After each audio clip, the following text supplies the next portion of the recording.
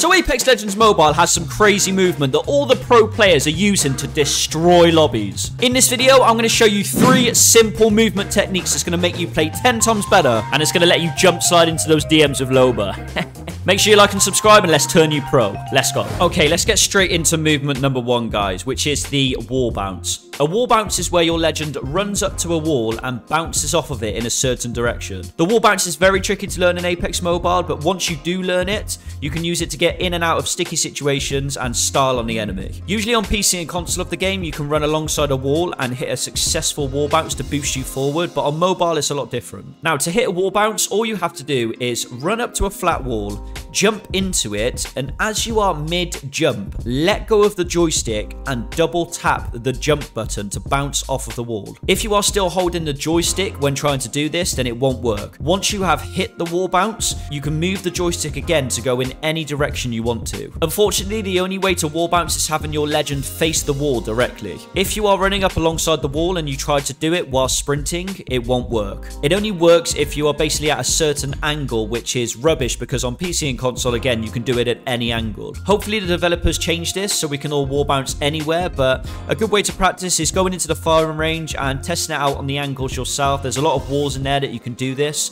Once you've got it locked down, it'll be much easier in the actual game. Okay, now movement number 2. A lot of people don't actually know about this, but there's a move called the quick climb bounce. In the game, when you try to climb over an obstacle or a fence, there is a small climbing feature that slows you down when trying to vault over something. One quick way to avoid your legend going into this climbing feature is wall bouncing over it. Now, this technique only works on obstacles that are at a certain height, but what you need to do is sprint up to it, do a normal wall bounce routine by sliding first to gain momentum. Next, press the jump button and let go of the joystick, the same as the wall bounce. As soon as you hug or touch the wall, hit the jump button to bounce off of it and immediately hold the joystick in which direction you want to vault. As you can see here, my character goes up to the wall, slides into it, and then I vault over it with ease really quickly. Now, this move is a little trickier to learn, but I would suggest, again, going into the firing range to practice it so you can do it in the game,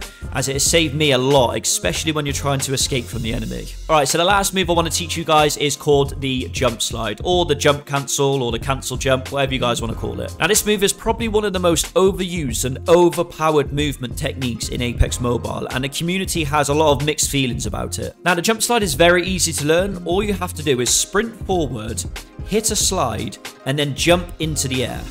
Once you're in the air, hit the slide again, and it feels like your legend gets pulled down to the ground, which basically puts you into another slide. Now, as you are doing this, all you need to do is move your cursor from left to right and just picture your legend as a car. Think of him as he's drifting from left to right, and then just keep repeating this. Now, this move you can't do forever. It basically slowly loses momentum, but after the 4th time, if you wait for around 3 seconds after using it, then you can basically do it again. The way I like to picture it is move your cursor basically like in a figure of 8. So you're going from left to right as a momentum in one movement. Once you've got this locked down, it offers insane movement speed in fights, and it makes it a lot harder to get shot at. In future, this move could get nerfed as it offers a massive skill gap between players, but some people love using it, including myself, as it looks insane. It basically gives you the option to really slide and really juke your enemies when you're fighting them. Now, this was a quick video just showing you those 3 tips, guys, so I hope it's helped you. If you've got any questions down below on how to do it,